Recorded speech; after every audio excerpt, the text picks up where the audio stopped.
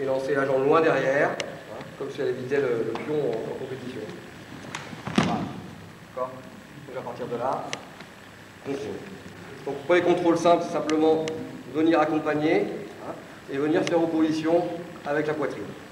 Donc c'est tirer, hein. On ne cherche pas à faire du schéma derrière, ça c'est pas nécessaire. Simplement faire rouler. Voilà. L'idée, tout de suite descendre et venir bloquer le partenaire avec son côté. On reste bien derrière. Son premier réflexe, c'est bien sûr d'aller à plat ventre. Hein. Voilà, simplement en déplaçant légèrement le contrôle, hein, il empêche le partenaire d'aller à plat ventre. Ce qu'il faut tout, c'est rester derrière, ne pas vouloir pousser le partenaire pour la remettre. S'il y a action-réaction, si je pousse trop fort, hein, je vais passer par-dessus. Le chien qui prendra.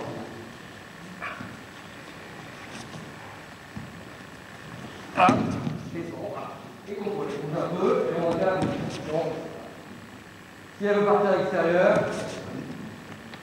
on descend le coude, on fixe son bras sur le tapis et s'aligne. Elle revient, on reprend en position. Elle repart. Contrôle, ou revers en bas, de façon à fixer.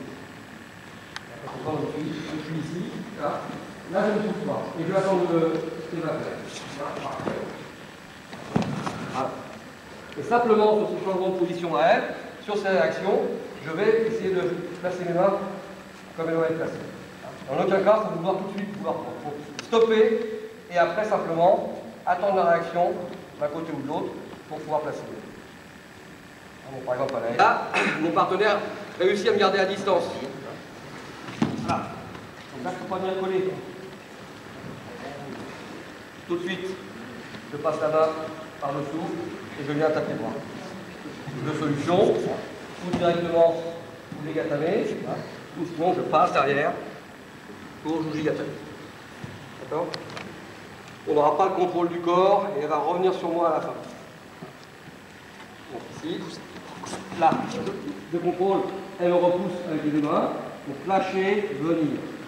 Alors, ou bien retirer, ou dégatamer, hein, ou bien passer ici. Hein, et non pas vouloir, voilà, ça par exemple, là, je ne vais pas bloquer le corps, et ça revient directement sur moi. Donc il faut tourner en position haute. Attaque, contrôle, et c'est très court. Voilà. Et on sort. Hein, d'accord? On revient. Si je suis ici et que mon action est là, là ça ne bouge pas. D'accord? Donc c'est en opposition sur ma cuisse. En général, toujours à l'envers, dans le sens opposé au pouce. Hein, si le pouce est là, c'est pareil. Si jamais le pouce est là, ça sera peut-être par là. Voilà.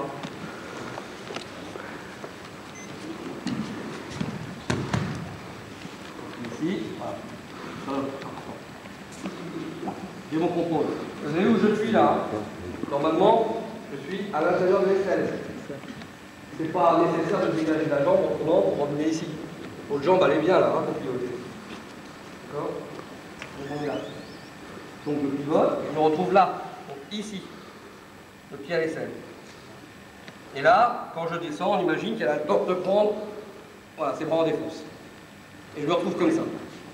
Donc ici, au lieu de me battre pour essayer de faire décrocher le bras pour faire juligatame, je vais basculer sur mon côté gauche. Voilà. Ce qui fait que là, je glisse ma jambe dessous. Et je me retrouve passer directement en son capot. Voilà, je passe le bras. Et maintenant, au lieu de faire juligatame, je passe complètement de l'autre côté et je descends ici. Hein? Dans le même temps, j'ai attrapé mon revers de façon à avoir un point d'appui, hein, et je serre très fort en isométrie. J'essaie de mettre mon coude au sol. Et tout de suite après, je viens saisir au niveau du genou. Ça, c'est pour supprimer tout ce qui est pont et tout ce qui est renversement en bascule. Si elle est souple, là, elle va faire une roue à l'arrière, elle peut sortir en brillant. Hein, ou elle peut ponter. Voilà. Et quand elle ponte, simplement, moi je lui décolle le pied. Ce qui fait qu'elle n'a plus d'appui. Et qu'elle n'a plus de force. Simplement ça. On rectifie la position. Voilà. Tu n'es pas posé le pied au sol. Et surtout, ce qui est important, je lâche le revers. Voilà, c'est le principe de contrôle. Hein. Je lâche le revers, je viens saisir ici et je laisse tomber mon avant-bras dans le dos du partenaire. Et surtout, je reste bien derrière. Là, le jeu, c'est de laisser derrière plat ventre. Simplement plat ventre. Hein. Et vous, vous devez maintenir comme ça. Vous devez l'empêcher simplement. Voilà. Force, force, force, force, force. Voilà, simplement comme ça. Hein. Pose la main. Et ce qu'il faut, c'est être ici. Hein. Il n'y a que ma main qui est engagée. Même principe. Si j'engage trop loin, c'est elle qui va dominer. Hein. Il faut un point d'arrêt ici et après un blocage dans le dos. Ça, ici, ça suffit. Si ça revient, pareil. Hein. Poitrine, ça part extérieur, ici. Ça revient, poitrine, ça part extérieur, dans le dos. Donc ça, tout simplement, puis après on va brancher d'autres techniques là-dessus. Allez, on y bloqué. Donc, en défense, là, ça revient d'un seul coup. Blocage, 1, 2. Hein, ou 1, 2. Ou 1, 2, selon ce qu'elle va faire. On peut également provoquer hein, soi-même, hein, ici, et revenir.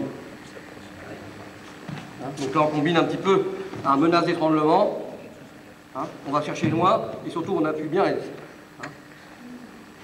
Donc ça souffre un petit peu quand même. Hein. C'est marrant. Voilà. Voilà. Là, on provoque le retour. Et sur le changement de direction, on place les mains. Le changement de... Arrête. On pousse, doucement. On ne se roule pas dessus, il ne faut pas se faire renverser. C'est elle qui va défendre. Voilà. Après, on va le jeu. L'idée, c'est interrompre la rotation et tout de suite repasser devant. Puis, stopper, revenir ici, hein, et non plus repasser là, mais rester de ce côté pour venir faire le contrôle de tout à l'heure. Je pars, et je viens. Très important de bien, ici, serrer le partenaire. Il faut bloquer dans cette position-là. Et là, ça me laisse le temps hein, de prendre la veste ou la ceinture de façon ligotée. Ici. Ou c'est, on reste de ce côté-là, hein, on peut s'aider de cette manche pour ramener un petit peu et descendre sur le bras, blocage du bras. Et là, ce qui est très important, c'est de ne pas mettre le corps par terre. Il faut rester en suspension, bien écarté.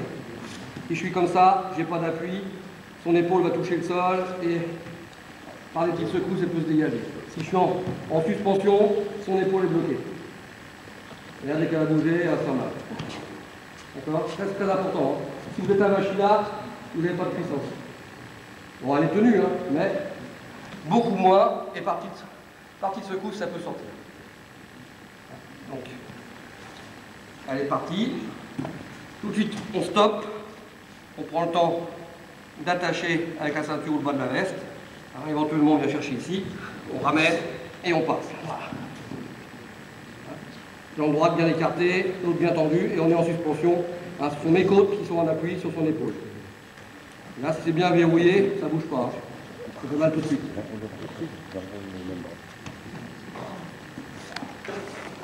Et quand je passe ici, là où la ceinture, moi je tiens toujours la paume vers le partenaire. Personnellement, moi je me sens plus à l'aise comme ça. Je n'ai pas le poignet tordu, je me sens plus fort.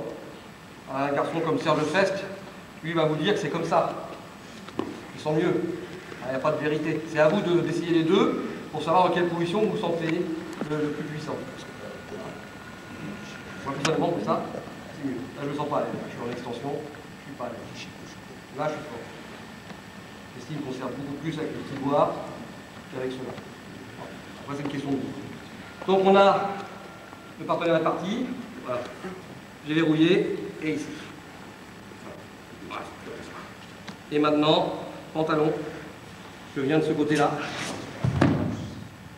Et je rentre. Ça c'est plutôt technique Patrick VIAL Uke. Voilà. Ici. Naturellement, une fois arrivé ici, je reviens sur une position. Après, rien ne m'empêche aussi de revenir de l'autre côté comme précédemment. Ici, on est. Et c'est pas la peine de revenir au-dessus, on est au-dessus, de demander de faire appuyer.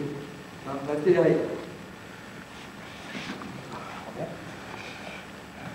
Donc, prépare, blocage, ici, verrouillage, pantalon, et...